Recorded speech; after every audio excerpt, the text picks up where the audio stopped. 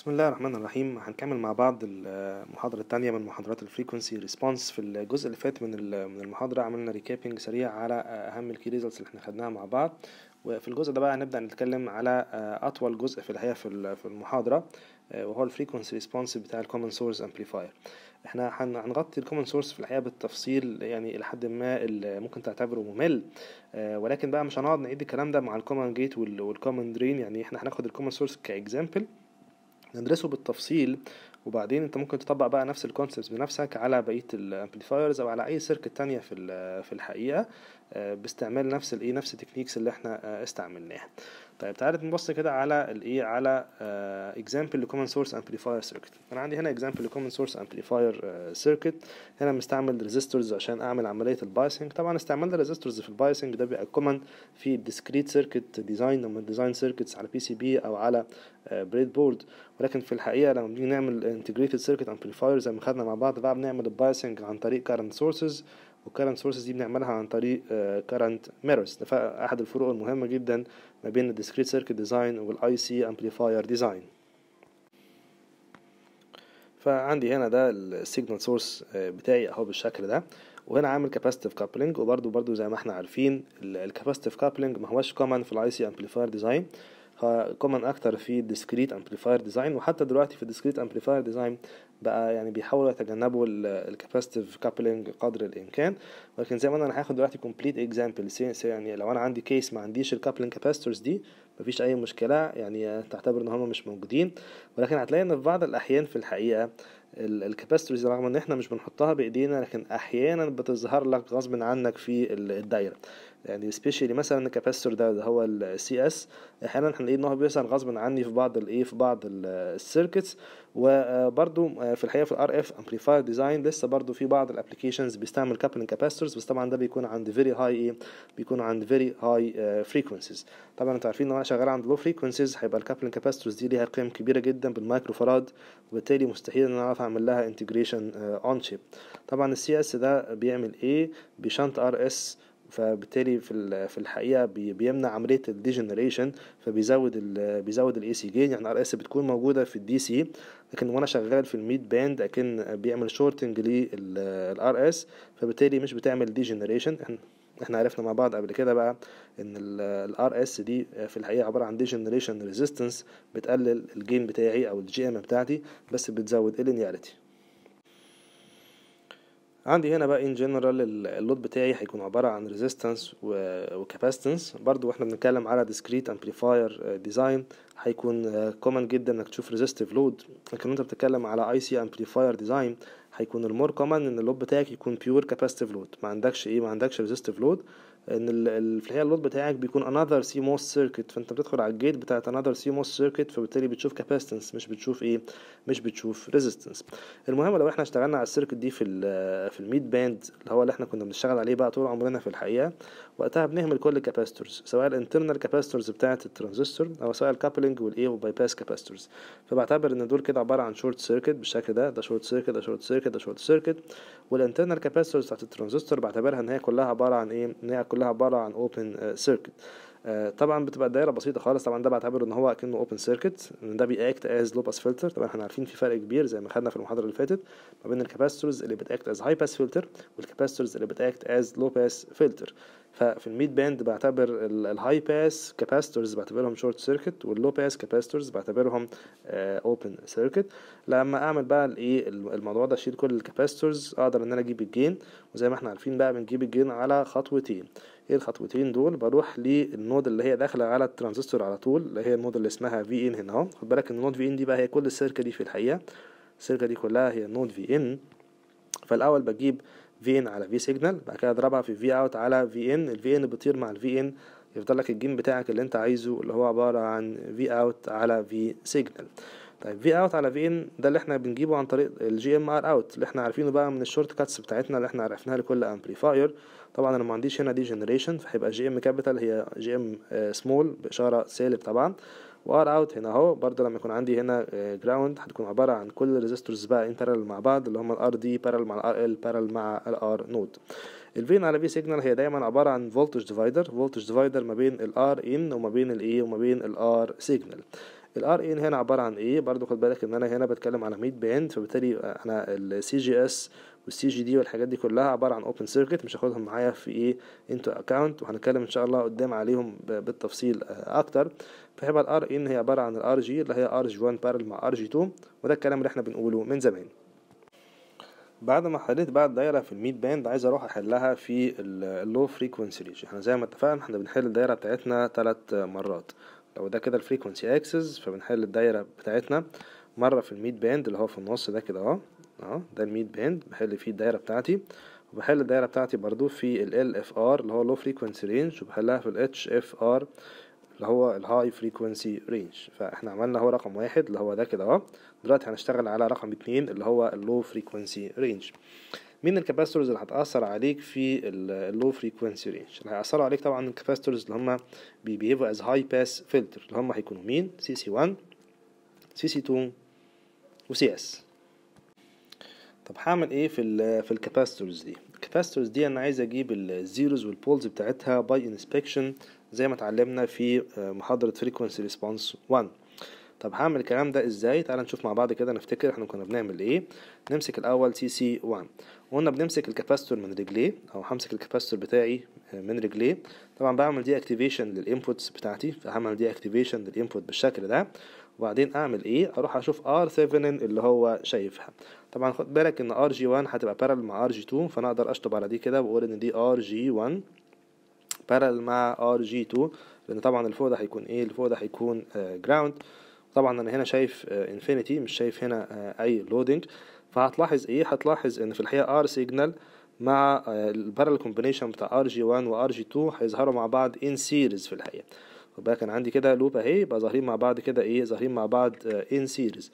امتى يكون المقاومات ان بارالل؟ المقاومات بيكون ان بارالل لما يكونوا التو تيرمينالز بتوعهم زي بعض، او اي تو اليمنتس في الحقيقه بيكونوا ان بارالل لما يكون التو تيرمينالز بتوعهم واصلين ببعض. يعني مثلا زي ما انا هنا هخلي، لو انا خليت CC1 مثلا شورت سيركت فور اكزامبل زي ما عملنا واحنا في الميد باند اهو، RD وRL مشتركين في التيرمينال دي، وبرضه مشتركين في الايه؟ ومشتركين في التيرمينال دي، يبقى كده هم واصلين ان ايه؟ يبقى كده هم واصلين ان بارل. طبعا الكيس دي مش هي الكيس بتاعتي هنا انا عندي الريزيستورز بتاعتي اللي هي الار سيج والار جي كونكتد مع بعض بتيرمينال واحده بس اللي هي دي.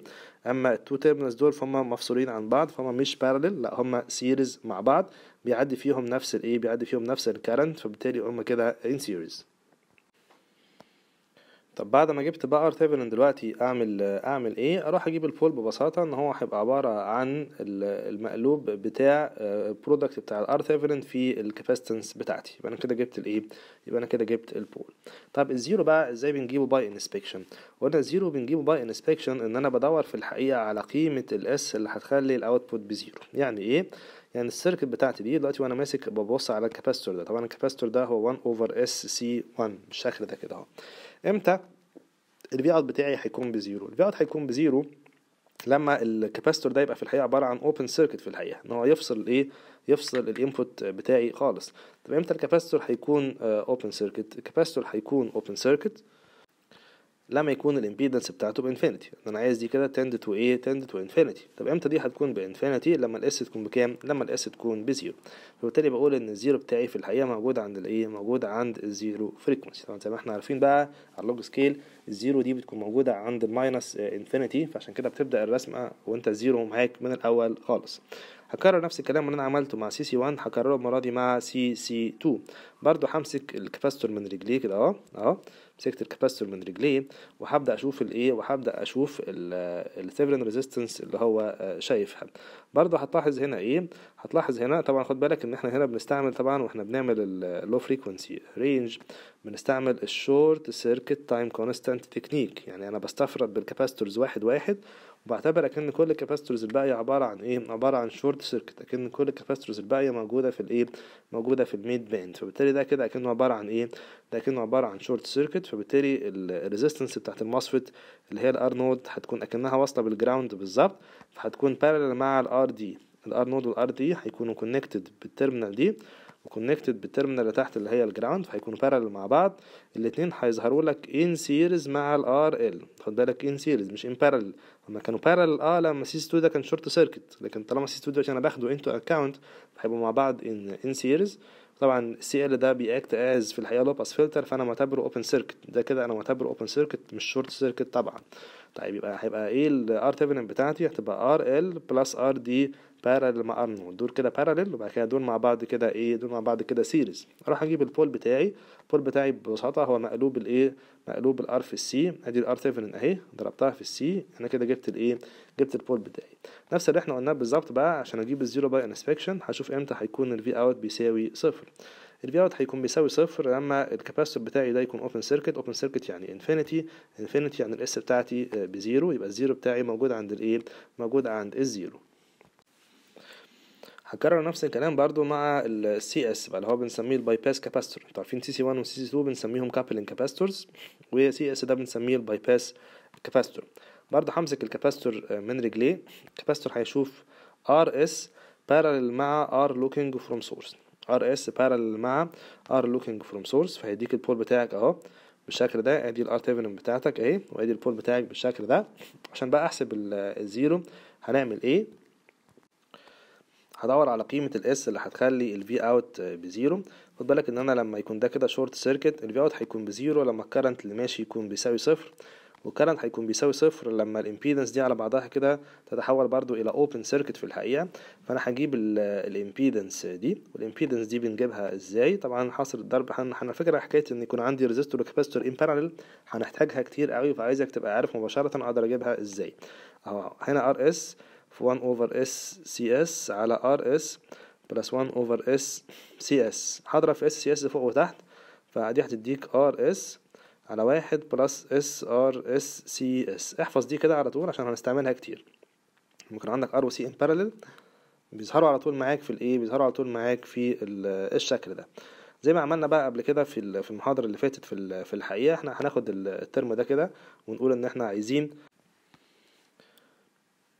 يروح لحد الانفينيتي. عشان يروح للانفينيتي يبقى لازم الدينومينيتور ده يكون بصفر. لما تساوي الدينومينيتور بالصفر هيطلع لك ان قيمه الزيرو بتاعك given ب 1 over r s c s. طبعا خد بالك ان الاس ممكن تكون بوزيتيف ونيجاتيف في ليفت هاف بلين او في رايت هاف بلين وانت بتتكلم على الزيرو، ولكن طبعا الاوميجا دايما هتكون بالايه؟ الاوميجا دايما هتكون بالبوزيتيف. طبعا خدنا مع بعض بقى ان في اللو فريكوانسي رينج لما يكون عندي اكتر من بول هيكون اكبر بول في الحقيقه هو الايه؟ هو الدومينانت بول. او يعني قلناها بطريقه تانية، لما يكون عندك شورت سيركت اند كونستانت تكنيك اكنك بتجمع البولز اكنهم مقاومات ان سيريز، فبتكون الاوميجا لو approximately بتساوي ايه؟ approximately بتساوي الاوميجا بي الاولانيه بلس الاوميجا بي الثانيه.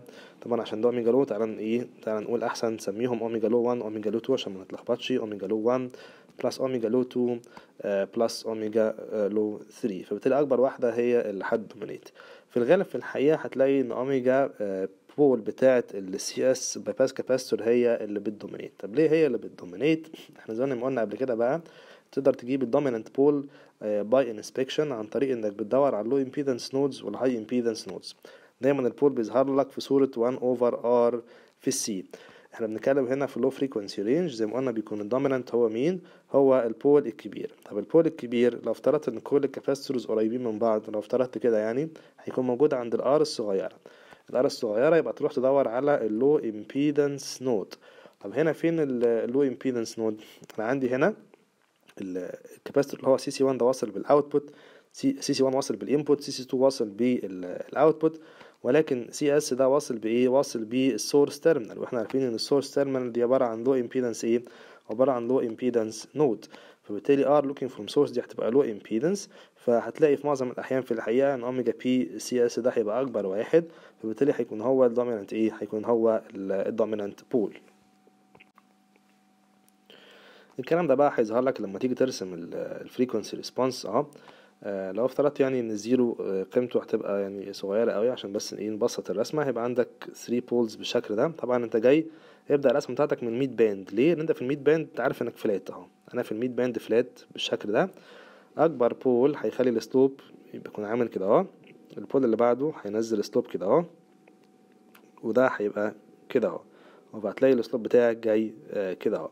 طبعا حتى واحد منكم ممكن يستغرب ويقول لي ليه السلوب هنا، السلوب هنا خد بالك هيبقى ده كده هيبقى بلس 20 وده بلس 40 وده بلس 60. هيقول لي مين اللي جايب بلس 60 دي؟ اصلا بلس 60 دي جت من الزيروز في الحقيقه. انا هفترض ان الزيروز اصغر من البولز فور سمبلسيتي بس يعني، فالزيروز دول هم اللي هيخلوا الايه، هم اللي هيخلوا عندك بلس 60. بعد كده هيجي اول ايه، اول بول هيقوم منزل لك البلس 60 دي 20 تبقى بلس 20 بلس 40. يجي تاني بول ينزلها لك 20 كمان تبقى بلس 20. يجي تالت بول هينزلها لك 20 كمان تبقى فلات. يبقى انت كده دخلت في الايه، ويبقى انت كده دخلت في الميد باند.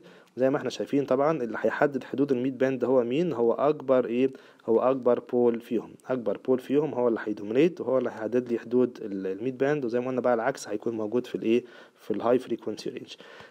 زي برضو قلت لكم من شويه ان في الاي سي امبليفايرز مش بنستعمل كاباسيتيف كابلنج، بنستعمل دايركت كابلنج. والدايركت كابلنج ده في الحقيقه بنستعمله مع حاجه تانية مهمه جدا جدا اللي هي ديفرنشال امبليفايرز زي ما هناخد مع بعض. وده بيسهل عمليه الايه، بيسهل عمليه البايسنج. انتوا عارفين ان كانت من مزايا الكاباسيتيف كابلنج ان هو بيعزل الدي سي بايس بتاع الستيج دي عن اللي قبلها وعن اللي بعدها. في الحقيقه في الاي سي امبليفايرز مش بحتاج الموضوع ده، لان الديفرنشال امبليفاير هو بيقوم بالوظيفه دي برضه، بيعزل الدي سي بايس بتاعك عن اللي قبلك واللي بعدك زي ما هنشوف ان شاء الله مع بعض. فبالتالي الكاباسيتيف كابلنج مش بحتاجه في حاجه. طبعا ده زي ما قلنا بقى غير ان اصلا الكاباسيتورز دي بتكون كبيره جدا جدا جدا، فما اقدرش ان انا اعمل لها انتجريشن اون شيب. ودايما بنكون عايزين نعمل كل حاجه اون شيب عشان نمينيمايز الكوست والسايز والويت بتاع الايه، بتاع السيستم بتاعنا. اي اوف شيب كومبوننت ده معناه ان هو بيكلفك فلوس زياده، اريا زياده، حجم زياده، وزن زياده، فطبعا بيكون حاجه undesirable. دايما بتحاول ايه تافويد الاوف شيب كومبوننتس as much as possible. لكن برضو بقى زي ما قلت لكم من شويه لو انا شغال في ار اف فريكونسيز عاليه جدا بالجيجا فور اكزامبل، اقدر اعمل بقى كابلنج كاباسيتورز بس هتبقى صغيره وقتها، لان وقتها هيبقى الاوميجا لود اللي انا محتاجها هتبقى اوميجا لود نفسها هتبقى كبيره جدا. انا شغال اصلا بالجيجا، فاوميجا لود كبيره جدا دي اقدر اجيبها باستعمال كاباسيتورز صغيره في الرينج بتاع البيكو فراد. انا اقدر اعمل انتجريشن اون شيب لكاباسيتورز في الرينج بتاع البيكو فراد، لكن طبعا المايكرو فراد والنانو فراد والحاجات دي مستحيل ان انا اعمل لها اون شيب انتجريشن.